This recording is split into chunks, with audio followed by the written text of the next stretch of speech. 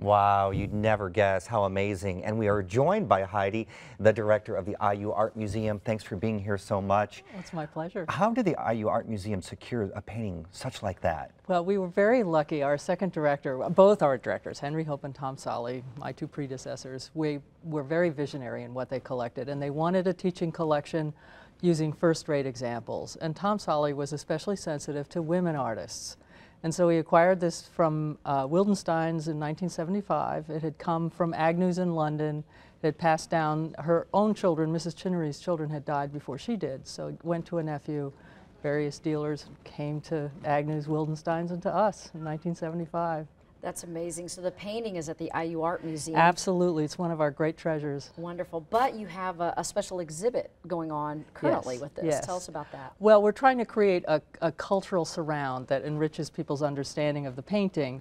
And so we've got installation of papers from the Lilly Library, both related to Vigée Le Brun, the painter, and Madame de Genlis, the writer. So that helps.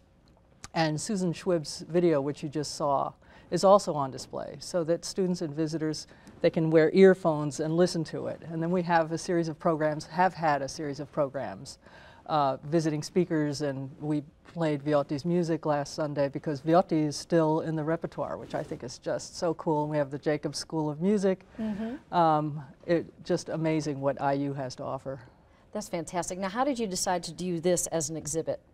Well, in 2011, we did a seminar focused on the Vigée Le Brun. And I wanted the students to understand that no work of art is really done in a vacuum. It comes out of a cultural and historical context.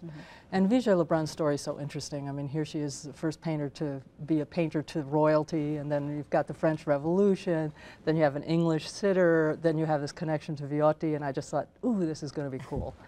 And we were able to bring in all kinds of scholars, including Cherry Williams and the whole gang from the Sage Costume Institute. We saw 18th century clothing. It was just wonderful. Well, thanks so much. It's very, very exciting. And if you'd like to check it out yourself, visit their website to learn more about this fabulous exhibit.